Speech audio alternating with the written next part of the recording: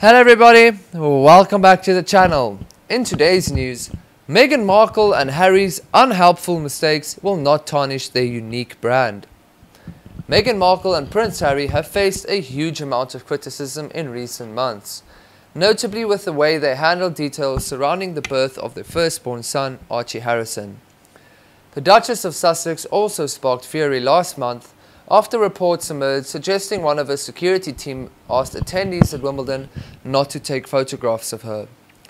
Royal commentator Richard Fitzwilliams admitted the instances were unhelpful, but added they would not tarnish Meghan and Prince Harry's unique brand. He said, "I think there is no doubt there have been a series of instances, the handling of aspects of the way Archie's birth was reported and certain things we were not told.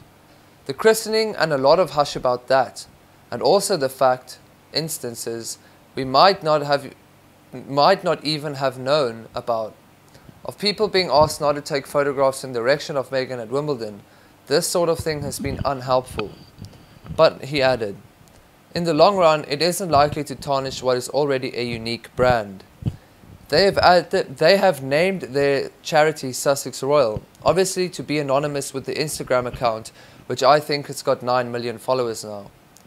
Mr. Fitzwilliams added that despite the mistakes, the royal couple have the vast majority for support from the press and British public.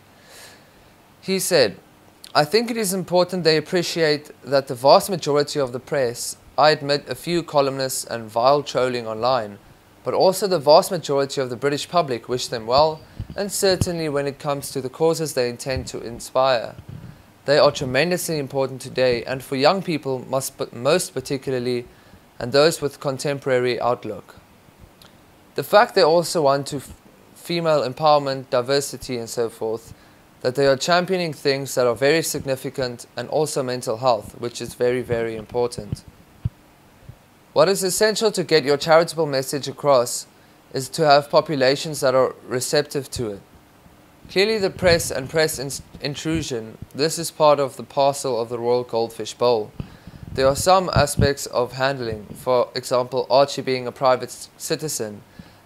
That aspect of things, when he is 7th in line to the throne, when it is possible certainly under the current rules.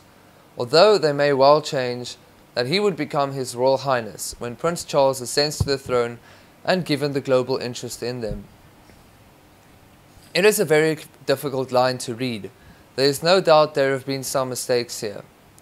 Meghan and Prince Harry came under scrutiny from the media after their decision to keep the details surrounding the birth of their son Archie private from the press. Some royal fans also left frustrated after Archie Harrison's christening was kept behind closed doors. Not only was the service kept away from the public eye within the inner sanctum of Windsor Castle, but the identities of Archie's godparents were kept a secret too. A statement from Buckingham Palace about Archie's christening read, "Archie Harrison, Mountbatten Windsor, will be christened in a small private ceremony by the Archbishop of Canterbury in the private chapel at Windsor Castle on Saturday, July the 6th. That is all for today's episode. If you like, leave a thumbs up, don't forget to subscribe and comment, and I'll see you in the next one.